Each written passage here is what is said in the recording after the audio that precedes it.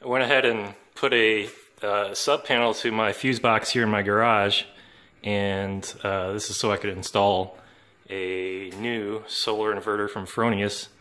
You can check out my other video on my first solar installation, but this is a 3.8 kilowatt Fronius inverter, which is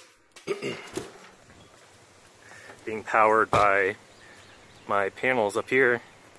That's 12 320 watt panels for the 3800 watt inverter, which, as you can see, feeds through this conduit and up to the panels. Here's my 8 panels that I installed a couple of years ago, and the new panels suspended on these 6 4x4s with a foot or two of concrete in the ground. And my smart meter here pointing left, so it's sending power to the grid right now. My house is not consuming all my solar energy, so most of it's going to the grid.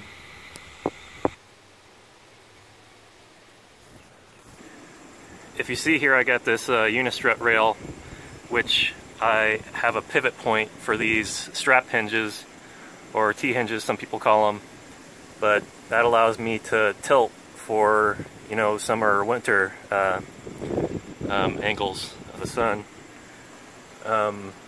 And I have these telescoping rods that can, for the other tie point to the deck, I got the telescoping rods which you can ratchet, and those will extend to help with the tilt. And just as a safety precaution, I have this steel cable which is tied down here, and it goes through a couple of eye bolts that are attached to the unistrut, and back down here for the second tie point, which I have the extra cable here for when the tilt goes, you know, at the more winter angle. So this gets loosened and that pulls through, and then clamp down again when the tilt is ready. And there's the other one. And just to help with the structural support, I've got the cross beams here, and attached to the house I have a couple of angle brackets going to prevent any sway of the poles. And a little bit more about the inverter. I guess 3800 kilowatts, so it's getting close to maxing out, but it is Wi-Fi enabled, the Fronius Primo. I know Fronius does offer a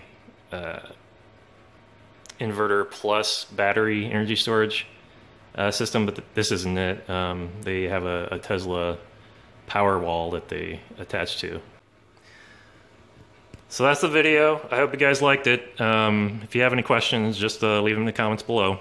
Thanks.